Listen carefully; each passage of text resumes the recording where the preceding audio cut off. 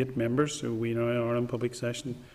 I would invite the public into the gallery and welcome today's meeting of the Public Accounts Committee.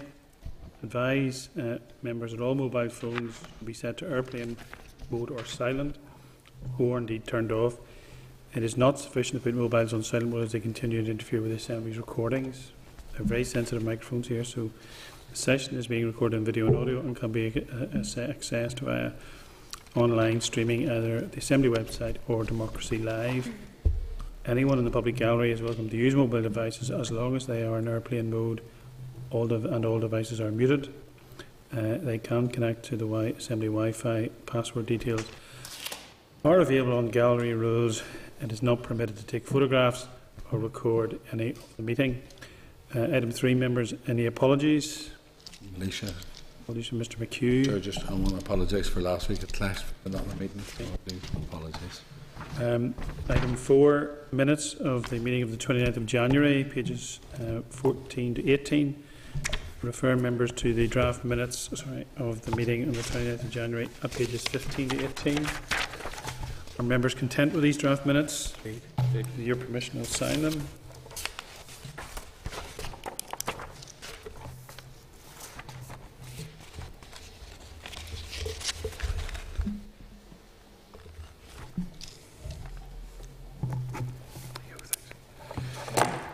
Okay.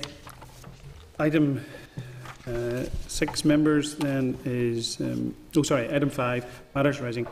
We have to advise members that the electronic tablets are to be issued from next week on. That's my understanding anyway. The clerk will advise us in due course. Is that the case? Yeah. Okay. Item 6 on the agenda is correspondence, pages 20 to 41. Refer members to note the following correspondence, that is emails from Edward Cook, dated the 15th, 16th, 22nd January 2020, pages 21 to 35. Response from the Economy Clerk, Peter Hall, dated 23rd of January 2020, page 36, and an email from Mr Cook, dated the 30th of January 2020, pages 37 to 38. Advise members that Mr Cook has made allegations at the University of Ulster failed to undertake Section 75 screening and provision of large amounts of PhD funding, and also prior to undertaking large-scale capital construction projects. Mr Cook ascertains that this screening failure may have impacted on certain classes of people, including himself. He has written to a number of individuals and public bodies but has not received a satisfactory reply. I advise members he's also written to the Committee for the Economy, a memo from the Clerk of this Committee, who has in turn referred to the correspondence to the PAC and Department of the Economy and the Northern Ireland Office. Members, I'm open to your views. Clerk, do you wish to speak on the issue?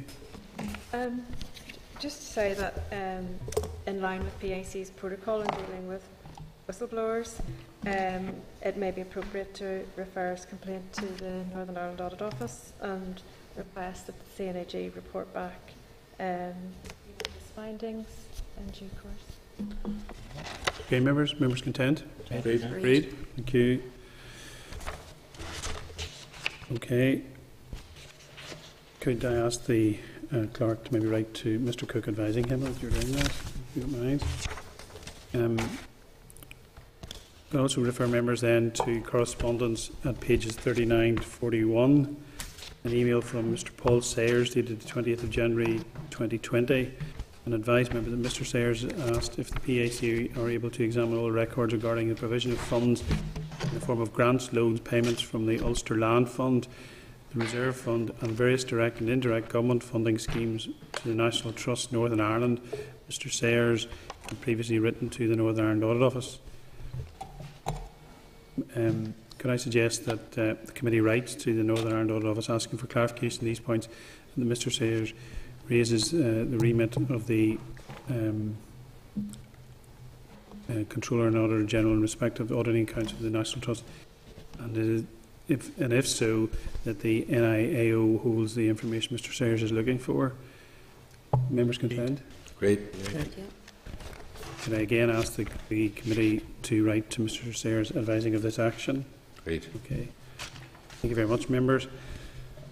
Item 7, Treasury Officer of Accounts, introductory briefing, pages 42 to 275. Refer members of the briefing papers from the TOA, pages 43 to 275. The briefing will set out the main principles dealing with the resources used by public sector organisations in Northern Ireland. Papers include Managing Public Money Northern Ireland, June 2008, pages 43 to 124. Regularity, Propriety and Value for Money, Treasury, Officer of Accounts, pages 125 to 180. Parliamentary Scrutiny of Public Spending, December 2015, pages 181 to 248. Clearance and Agreement of Northern Ireland Audit Office Value for Money Reports, dated 14th of April 2015, pages 249 to 258. New protocols in relation to TFP Memorandum of Reply, brackets MORS, and revised guidance in preparation for DFP Memorandum of Reply, dated the 5th of March 2015, pages 259 to 271. And the public accountability process commencing it on NIO reports, PAC reports, matter under consideration by PAC dated 1st of September 2015 are pages 271 to 275. Okay. At this point then I would welcome Mr Stuart Stevenson, Treasury Officer of the Accounts, and Ms Julie Sewell, Head of Public Audit and Accountability Branch, Department of Finance. And I would invite Stuart to make a brief presentation to the committee. Good afternoon. Good afternoon, Chair. Excuse me.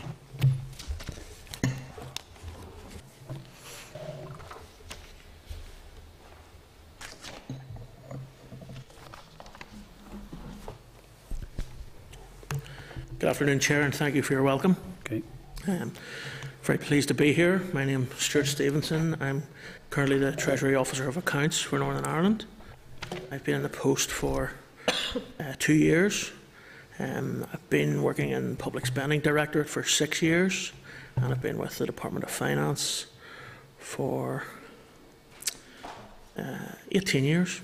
So I've been in a range of roles, so plenty of experience, hopefully to draw on to help the committee. I'm joined today by my colleague, Julie Sewell, who's the Head of the Public Audit and Accountability Branch. And Julie has a wealth of experience in public audit, and some of the previous members of the committee will recognise her from her previous work. Very pleased to be here today, and looking forward to having a constructive working relationship with the committee. If the Chair is content, I would be keen to just outline the overall role of the Department of Finance in terms of the use of public funds, talk a little bit about the role of the TOA, and outline some of the key guidance documents that are relevant to the management of public funds and to the work of this committee. The role of DOF is essentially to ensure that departments use their powers only as intended and that expenditure is kept within agreed limits.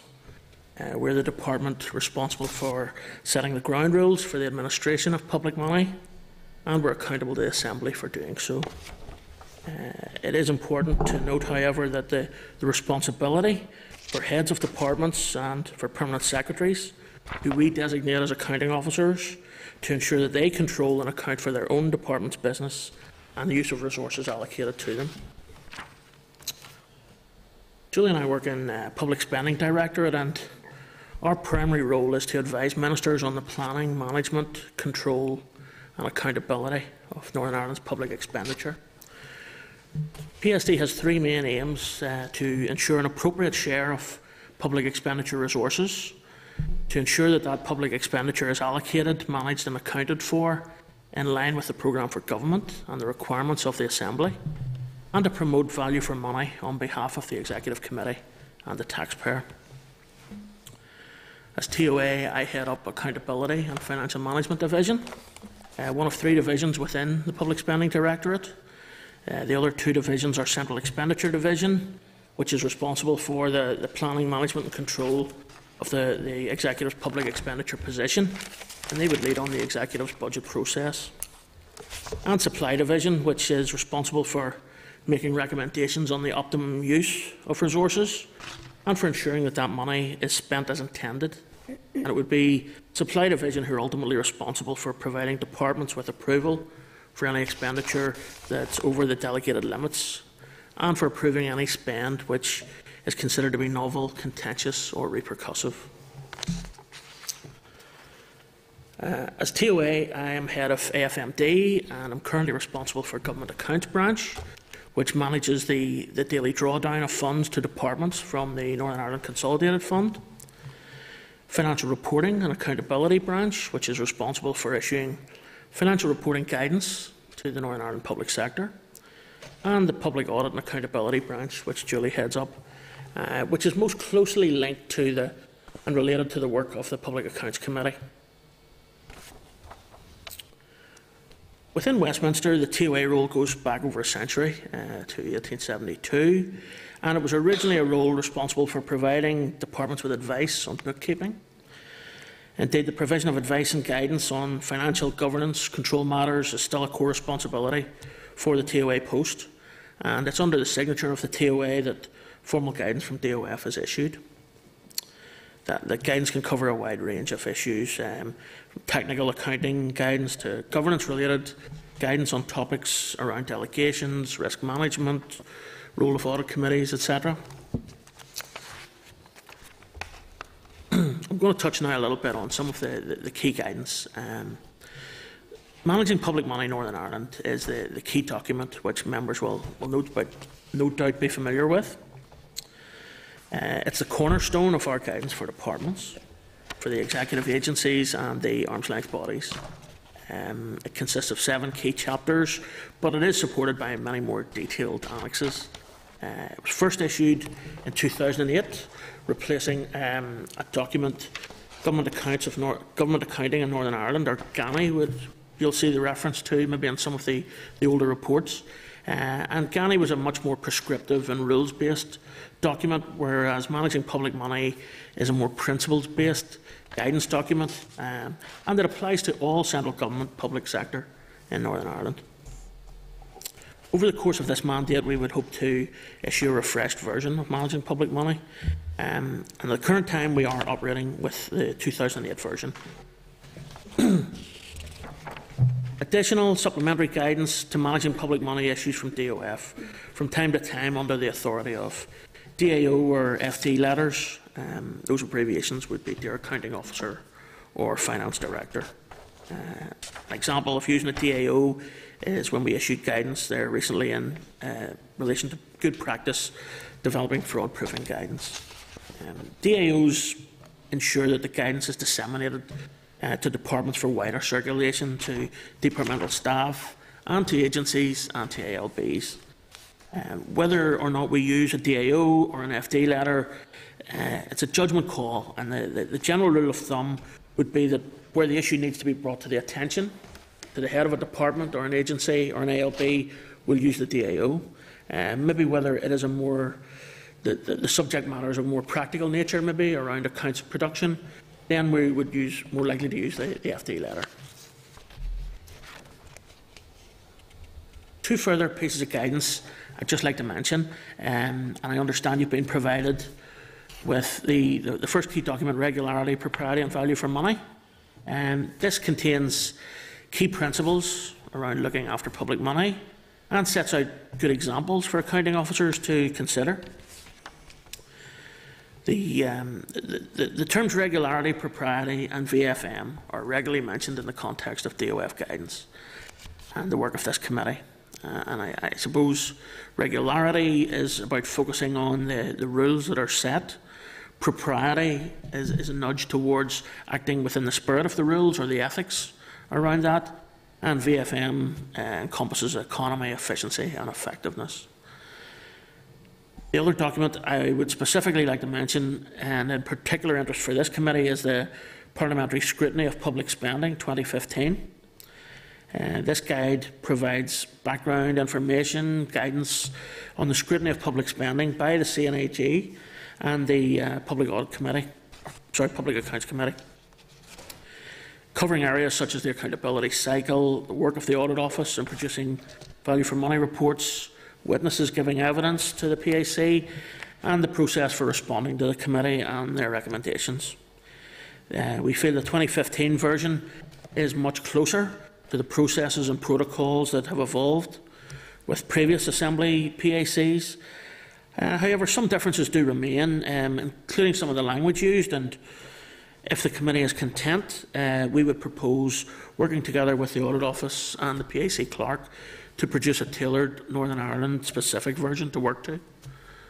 So I'll leave that with the clerk for further consideration. In terms of the public audit process, we work closely with the CNIG and his team. That is, of course, without impacting on the CNIG's independence and responsibility to the Assembly. And no doubt the CNIG has already discussed this and around the role and responsibilities of the Audit Office. But the purpose of our relationship is to assist in the smooth running of the public audit process, both for NIAO departments and also for this committee. To support the public audit process, we would review and comment on draft Audit Office reports. We'll advise departments of upcoming hearings. We provide support to the witnesses ahead of their attendance and support the committee in an advisory capacity at hearings. So I will be attending all evidence sessions to help the committee in any way I can. We then help departments in the formulation of MOR responses. We'll deal with any follow-up correspondence, and we'll work with the NIAO and the PAC clerk in doing so.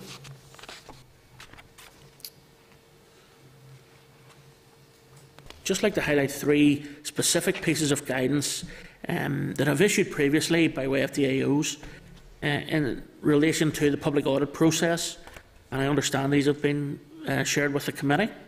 DAO 7 of 15 deals with the clearance and agreement of NIAO value for money reports. Back in 2014-15, the Department of Finance worked with NIAO to draw up a more detailed procedures to ensure that the VFM reports which are presented to this committee are evidence-based and provided within an appropriate time frame. To improve and enhance the public audit process, the DAO was agreed between DOF and NIAO, seeking to ensure there was a proper clearance process in place, which seeks to avoid any disagreements on factual matters within reports before they come to the PAC for consideration. While many of the principles within this piece of guidance remain sound, we have been engaging with NIAO, and we're about to issue a new version of this. It's just been refreshed, really, to take account of the new, broader range of reporting outputs from the Audit Office, and I'm sure Kieran has discussed some of those with you. We have also removed the somewhat prescriptive timetable for agreeing reports. Instead, we're placing more emphasis on early and ongoing engagement between NIAO and departments, and in particular accounting officers, to ensure there are no surprises. And hopefully we think this will contribute to a smoother process for agreeing reports in a timely manner. We hope departments will seek to agree NIAO reports, and we'll work with them to do so. But there is ultimately the opportunity for the department concerned to state their position within a report if they're unable to agree with material views or conclusions, but we hope that is an extremely rare occurrence.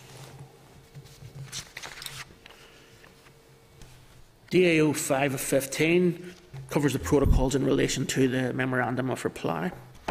And again, we've worked with your previous committees to produce guidance to improve the way in which we and departments respond to the committee's recommendations. We do this through the MOR, and we have agreed protocols for the handling of follow-up correspondence from the committee on MORs. It's the executive's formal response to committee recommendations. They are laid in the name of the Finance Minister, and as TOA I'm responsible for ensuring the recommendations are responded to clearly, succinctly and as fully and positively as possible. These responses will be cleared by the relevant accounting officer, the departmental minister, and then by our own finance minister. DAO 10 of 15 deals with commenting on NIAO reports, PAC reports, and matters under consideration by the Public Accounts Committee.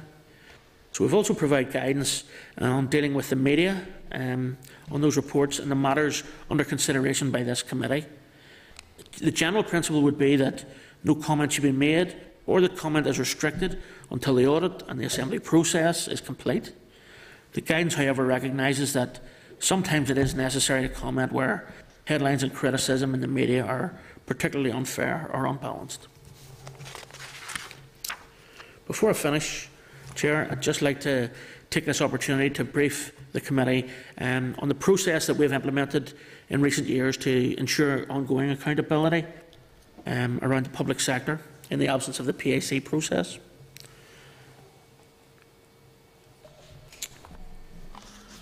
In November of 2017, in his budget speech, in an effort to address the lack of public accountability, the Secretary of State at the time, James Brokenshire, stated he would be willing. He would be writing to the CNAG for Northern Ireland, asking him to send a copy of all NIO audits and value for money reports, which would contain his view on any shortcomings, any recommendations for improvement. And he stated that he would be asking the NICS to make its responses to those reports available to him, and that copies be placed in the libraries of both houses to allow scrutiny by all interested parties and members and committees. Following on from this process for producing departmental responses to the reports, recommendations were agreed by the NICS board, and we subsequently issued guidance on the process to be followed to assist departments and others in producing departmental responses to VFM report recommendations, presenting these to the NI Assembly and providing them to the Secretary of State for placing in both libraries. The guidance for preparing the responses contained the same broad principles as those for guidance on responding to PAC reports. The subsequent Secretary of State, Karen Bradley, announced a further step in July of 2018, whereby she undertook to also write to the main Northern Ireland political parties to highlight the publication of those reports and encourage them to engage with the findings. And she believed that was as robust a process as was possible at the time, ensuring that all political parties in Northern Ireland were appropriately cited on the findings of the CNAG. All reports published since November 17 have therefore had a departmental response published, which has been approved by the relevant departmental accounting officer, presented to the Assembly and sent to the Secretary of State through the DOF Permanent Secretary. To ensure full transparency, we have put all of these on the DOF website, as we did with formal responses to PAC reports. I would highlight just the only exception to this would be the recent report on major capital projects, whereby work on preparing a departmental response has stopped as the Assembly has been restored, and we're pleased to say that the normal public audit process incorporating PAC through this committee can now apply. Chair, I hope that's helpful in terms of giving some background to the roles of DOF and the TOA responsibilities. Thank you very much, Mr. Stevenson. Mr. Is there anything you want to add to what Mr. Stevenson said? No, that's fine. Stuart's covered everything, sort of, just okay, in terms of background. Mr. Dallas. Mr. Chairman, I can't help noticing that the document I have in front of me, Managing Public Money Northern Ireland, is dated June 2008. Given that all political parties have now agreed to openness, transparency and accountability, is there a need now for you to radically change how your department is run? Because you did say in your introduction that you're not responsible for individual department spending, and you will know and be aware that the Audit Office published a report recently which shocked everybody in terms of the millions and millions of pounds of overspend. And certainly I want to take this opportunity to hear from you what contribution can be made to ensuring that these type of situations don't develop in the future. And maybe then we might have some money for health and education. Stevens. Thank you, Chair. Yes, I suppose the comment I would make on that is that we do constantly review our existing guidance. Managing public money, as I mentioned in my comments, we're keen to issue an updated, refreshed version. We're also looking at accountability structures. We've had a major project in recent years, in particular, looking at relationships between departments and their arm's length bodies. And those projects are a great opportunity for us to kind of take stock of where weaknesses exist in relationships and where improvements can be made. So we do have a programme of refreshing our guidance, and the member is absolutely right to flag up shortcomings and difficulties and challenges that we face. And certainly we as a department want to work in partnership with departments and improve performance, and certainly working closely in DOF with the budget process and the challenging public expenditure decisions that need to be taken. None of those issues are lost on us. And Chairperson, I'm very conscious there are 8 other members here, and I just ask one final question. This goes, I'm sure Mr. Seavis would agree, far beyond guidance, because guidance in the past failed. Surely there's a need to look seriously at legislation which reinforces a scrutiny and ensures that the scandals that happened in the past don't happen in the future. And do you, as Treasury Officer of Account, have any role in that? I think in terms of the question on legislation, we'd need to take advice on that. It's certainly something that we haven't considered in recent years for very obvious reasons. But I think you're right. The guidance that we exist, generally we find while the guidance needs refreshed and renewed occasionally, in general, when challenges, difficulties and shortcomings are exposed, it doesn't necessarily link to inadequate guidance. And I certainly take on board those comments, Chair. Appreciate that, Chairperson. Any other members? Mr. Beggs? Just to follow up John's point of the guidance being June 2008. We've all been made aware of a number of issues of recent years where clearly the guidance has not been followed. So my question in terms of that, is there a need for significant retraining so that everyone is fully aware of good practice? And likewise, in terms of the deterrent side of it, has anyone ever been disciplined for not following the good practice? Yeah.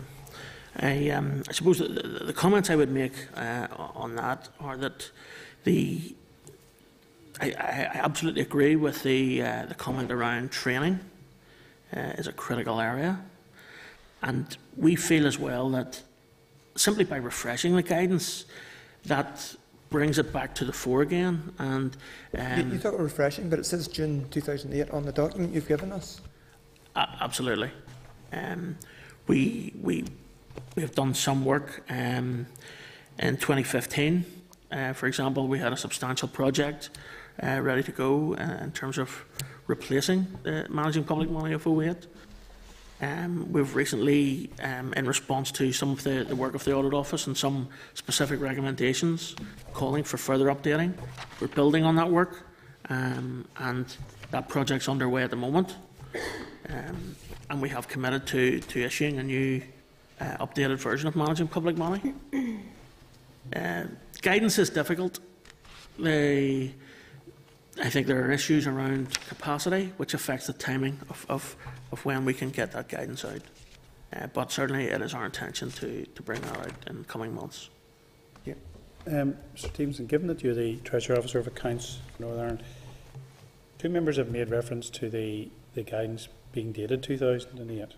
I mean, in your experience, because you've been living this out daily since 2008, when there has been an administration here, when we've had a Secretary of State, when we've had suspension, and now you're back with a Northern Ireland Finance Minister. I mean, do you still have confidence that this document is robust enough in terms of the job of work that you have to do within government in Northern Ireland? Thank you, Chair. My assessment would be that the core principles on regularity, propriety and value for money have stood the test of time and will remain the core principles moving forward. there are elements in the document, the guidance document, that do need refreshed. But I think on balance, the current arrangements are okay, but we should expedite to update those elements of the guidance. So what is in terms of the word refresh used, what's the process that is followed for them to be refreshed? Yeah, certainly. We have a series of reviews on the document. We'll look at similar guidance that has been produced in Westminster. We'll look at the changes that have been proposed there. We carry out an internal review within the Department of Finance, and my colleagues in PSD will conduct reviews. We will make suggested changes, produce a series of drafting questions. We then usually circulate around the departments for comments, and also to draw on particular areas of expertise that exist in other departments. We'll assess that feedback and make further edits and amends to the guidance, and then we'll have a final check before issuing. So it's an iterative process. Do you have, and I'm not trying to put pressure on you, but do you have an indicative timeline how you think this might be achieved?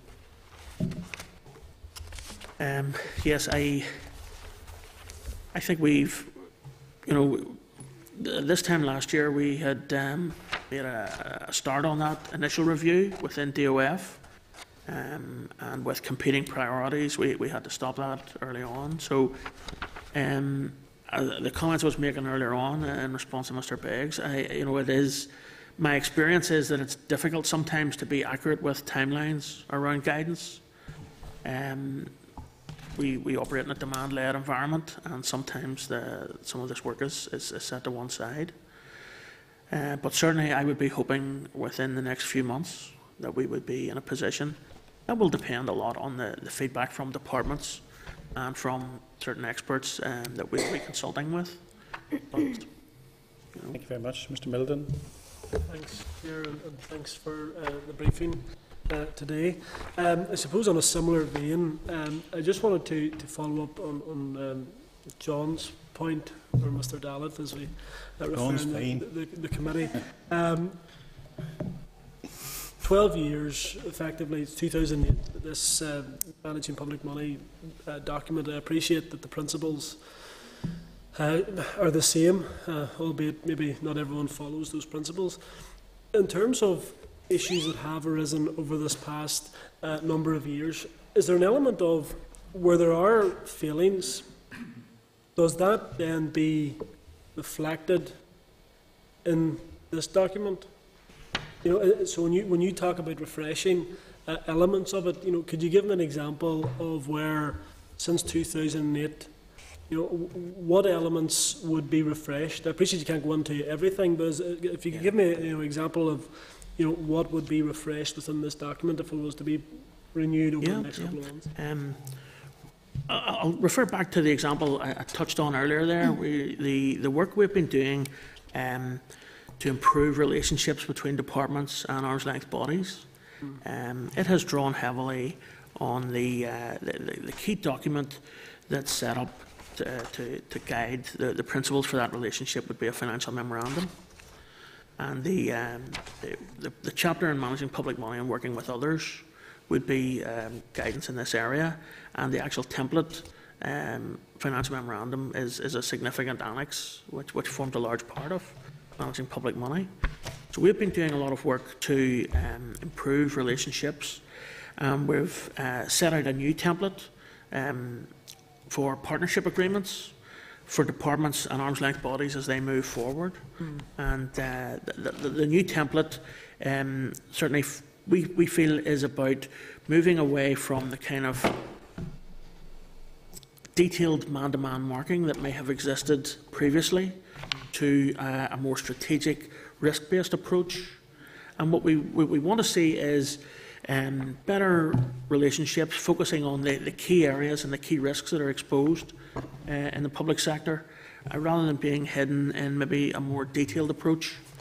And certainly I think elements of recent public audit and accountability issues are certainly reflected in the way we've drafted that document. So we're certainly trying to learn lessons and weave it in to the new guidance as we move forward. And would you look at other devolved administrations and how things possibly operate there as a way of influencing what we do here? Absolutely, and that, again, with that work, we've benchmarked, looked at organisations in England, Scotland, Wales, and in ROI in particular. So it's been particularly helpful to provoke ideas and feed into the guidance that we've produced. So we've drawn heavily on that work. Thank you, Chair. Thank you. Okay, members. Chair, I'm new to the committee, Chair, but I'm sorely tempted to ask. Just trying to find my way. I take it in terms of the legal statutes, because you mentioned there about legislation. There's no need to look at legislation, is that correct? So it's a legal statute, the document itself, yeah? What legal status has it in the guidelines itself? Managing public money. Yeah. The scope of the document would it applies to all the Northern Ireland departments, agencies and arm's length bodies. It is a guidance document, but within that it would. I need to double check the legal references within it. I'm only asking if it stood up. Certainly, if it's common test, that's the fine. regularity, by its very definition, is advice to accounting officers and public officials to operate within the rules. And I think the spirit of that includes all the kind of general legislation that we would expect public servants to adhere to. And yeah, and I just want to go back. I want to follow on the point of best practice. Obviously, there's other best practice models out there, and you said you've looked across. I mean, you also mentioned experts and expertise. Have you? Yes, certainly. A wee bit on that, please. You know, there would be sections, for example, I remember working on the review in 2015 and challenges with the section on state aid. So we would revert to the opinions and views and advice from the EU division, and it was the old DETI, Department for the Economy, on their expertise around how to handle those transactions that would potentially attract state aid implications. So some of those kind of areas we revert to areas of expertise throughout the departments. Okay. Okay, members. Thanks, Chair. Mr. Stevens and Ms. Sewell, thank you very much indeed for your time and for your presentation. We look forward to continuing working relationship with you. Thank you. Thank you, Chair. Thank you.